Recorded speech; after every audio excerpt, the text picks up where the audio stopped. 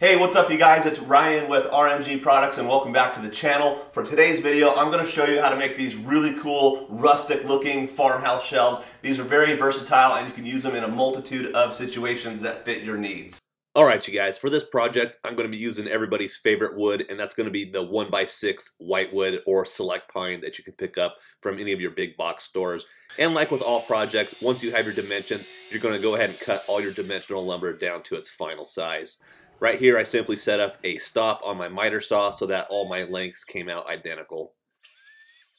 The final size for my floating shelves will be 31 inches long, 6 inches deep, and 4 inches tall. So right here you see me cutting the 1x6 down to the 4-inch size.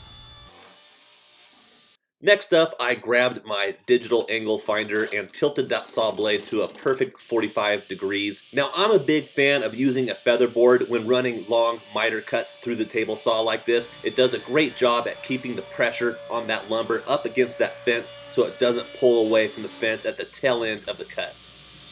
Okay, now that we have all of our pieces cut to length, we've put a 45 on the top and the bottom. The back edge is going to be flat because that's what's going to go up against the wall. And then remember, the center section, we put a 45 on both sides. That's going to allow us to build our floating shelf when we put the bottom on, like so. Now we need to talk about the end caps. Obviously the ends are flat. We need to put some 45s on the end. So let's jump back over to the table saw and I'm going to show you my setup and how I get that done. Alright, so here's what my setup looks like for getting 45s on the end of this board. Lucky for me, I do own this Incra Miter 5000. I love it. It comes in handy when working on projects like this. If you don't own one of these, if you have a cross-cut sled with a table saw at a 45 degree, you could do that as well. Worst case scenario, if you only own a jigsaw, you could crank that to 45 degrees. And if you have a compound miter saw, you can also kick that over 45 degrees. So there's a couple different ways to tackle it. You don't have to have this. But what I really like about it is I know I've got a nice parallel straight fence right here. I've got a stop down here on the end, so every piece of material I put in here, I'm going to put it right up against the stop, and then I've got a nice clamp right here that's going to hold my wood really tight. Now keep in mind, all of these pieces are the same length, so for my first series of cuts, I'm just going to put each piece in, cut one end off, and then I'm going to have to reposition the stop block and finish cutting the rest. So let's get right to it.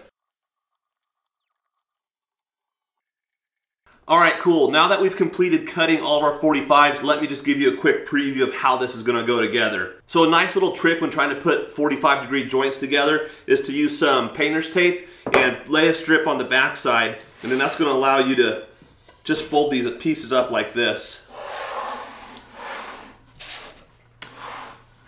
So as you can see, we're using all those 45s to create ourselves like a faux mantle. That's basically what this is. We're gonna put the end caps on the end after we get this all glued up. So let's go ahead and talk about how we're gonna mount this to the wall. I'm gonna go ahead and use what's called a French cleat, and this is gonna be a hidden French cleat. Now if you don't know what a French cleat is, I'm gonna link a video below. I did a whole video on how I built my big French cleat wall, so after you watch this video, go check that one out. And if you're enjoying this content, do me a huge favor, just smash that like button. That really helps out a lot. Although the word hidden French cleat sounds really fancy, all you're doing is taking some 3/4 stock and rip it down at a 45, and then that's just going to give you two pieces like you can see here, and when one's mounted to the wall, the other can slip right in and hold on that joint.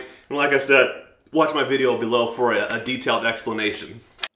Right here I'm simply using some wood glue and 18 gauge brad nails to secure the French cleat to the top of the shelf. Now, two tips for you. Make sure you install the French cleat prior to taping up the miter joints and gluing up the floating shelf. You also want to make sure you leave enough room that that shelf can fit over the cleat that you're going to mount on the wall. Once I had the French cleat secured with brad nails and glue, I went ahead and took a 3/8 inch Forstner bit and drilled into the top of the shelf. I then used a small drill bit and created a pilot hole down into the French cleat, and then used a 1-inch drywall screw to secure that French cleat in place nice and tight. Then I simply took a 3/8 inch dowel rod and cut down a few small pieces, filled those holes with wood glue, and then set that dowel piece inside. As you'll see a little bit later, I will then take a flush cut trim saw and cut these nice and flush and sand them down. I personally don't like the look of exposed screws on a project like this, So I took the extra time and utilized this neat little method you see here.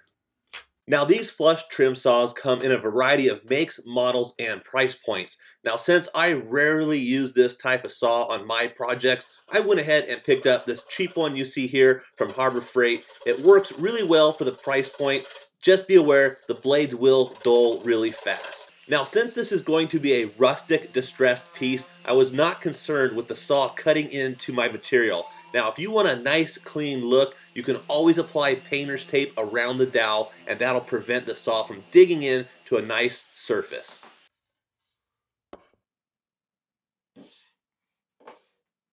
When gluing up joints like this, I will flip my boards over so the miter joint is facing down.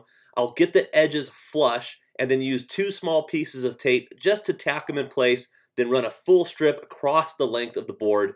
Fold it over and give it a quick test fit. Once I'm satisfied, I'll apply a liberal amount of glue and make sure I spread it within the seams nice and even. Then simply fold the miter joints together and use an 18 gauge brad nailer to secure everything in place until that wood glue dries. Okay, just a quick sanity check for you guys. Now I'm located in southwestern Idaho, and I don't know about your local big box store, but we must get the leftovers because when you're buying this cheap whitewood or select pine, it's almost impossible to find a nice straight board, and you're going to have to do some finessing when working on projects like this. I don't see a lot of other YouTube creators talk about it, and quite frankly, some of their lumber they're using actually looks pretty good. So just wanted to kind of show you what I'm going to do here. This was kind of redundant, so I already went ahead and cut my end caps and put the miters on them. So here's the deal. We already know what the dimensions of the floating shelf are. I've got, this is going to be 4 inches from here to here, and then my width from here to here is 5.5. So all I did was I cut my end cap to 4 by 5.5 and I put my miters on it. So here's the trick. Even though we put those 45s right here and we taped it up, and when we folded it up, you know, as that glue settles, you're going to get some settling. You know, as the glue is drying, you're going to get some settling. So right now, this floating shelf, doubt you can see it on the camera, but it's kind of hanging out. But since we already know it's 4 by 5.5, what we're going to do is I'm going to take these clamps. I'm going to put one right here in the middle. I'm just going to start to squeeze that in. Bring another clamp in down here. I'm going to put that on the end. And again, we already know we need 4 inches. That's the thickness of this shelf. So all I'm going to do is squeeze my clamp into 4 inches. Now I've brought that in, and that's going to allow for that end cap to fit in there really nice. So that's just a little trick. If your lumber's not real straight, don't freak out. You already know what your dimensions are. We've already cut everything straight. Just use some clamps and give it a little extra love.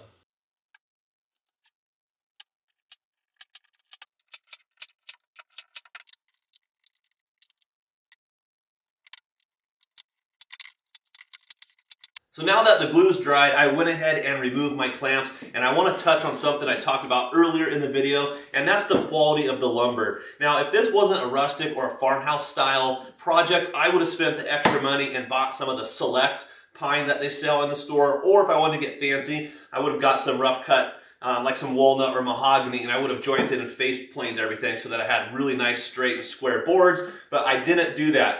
So if you are planning on doing a project like this with the cheap whitewood, you will most likely have some joints that don't fit real well. So we're going to go ahead and address that. It's something I expect on every single one of these projects, and this is how I fix mine. As you saw earlier, we shot the brad nails in, so that's a simple fix. But where we have a little bit of an issue, probably really hard to tell, but you're going to see up here, I got a pretty good gap over here. So my favorite product to use is this Minwax stainable wood filler.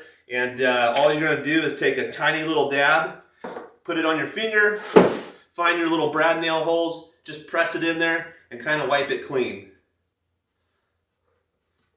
Quick pro tip, it takes a very small amount. The more you pack in that hole and leave on the surface, it's just that much more sanding you have to do. So literally just press down hard, wipe away from you, and then you can even come back over it and wipe it clean. And that's going to be very minimal sanding. But when you get to the bigger gaps, you're just going to have to load it up and get it in there.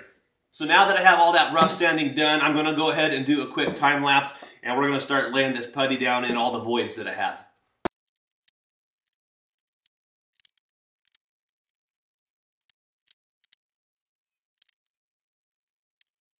Once your putty sets up and is dry, you're going to hit it with the sander again. I'll spare you that. We all know what sanding looks like. Now for the fun part, time to distress these shelves. You can use anything you have on hand to achieve any type of desired finish you would like. As you can see here, I simply used a hammer and a couple other different types of metal objects I had laying around the workshop. The sky's the limit. Get as creative as you want here. Now, anytime I stain pine, I always use Minwax pre-stain. This will ensure you get a nice, even coat.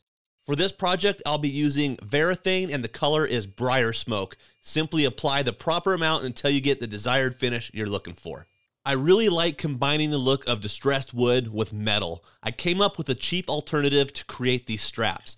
I went ahead and purchased a very thin sheet of aluminum from my big box store. I determined a 2-inch strip would look great on my shelves. I then attached a cutoff wheel to my grinder and used that painter's tape as a guideline. Once I had all my pieces cut, I used my belt sander to knock the burrs off the edges and a quick finish with some 220 grit sandpaper to knock that shine off the aluminum. In order to form the shapes, I simply clamped my aluminum strip to the shelf and then used a soft rubber mallet to form it around the mantle, then over to the bandsaw to trim off the excess. With the aluminum now prepped for paint, I went ahead and used this Rust-Oleum hammered paint. And in order to seal and protect these shelves, I went ahead and chose polyacrylic in a matte finish, applied a couple coats with a light sanding in between.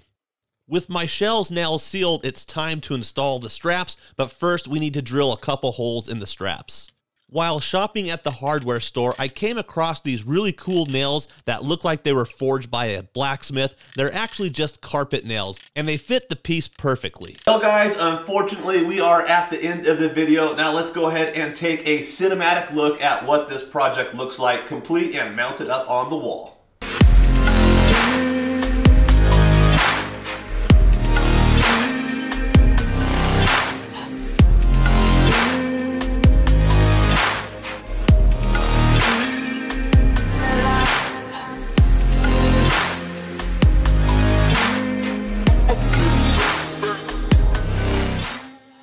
And as always, if you guys have made it this far into the video, I truly do appreciate your support. And if you guys do enjoy this type of content, go ahead and give me a thumbs up. That really helps the channel grow. And if you'd like to see a different type of project filmed and put up here on my channel, drop a comment below and we'll catch you guys on the next video. Thanks for watching.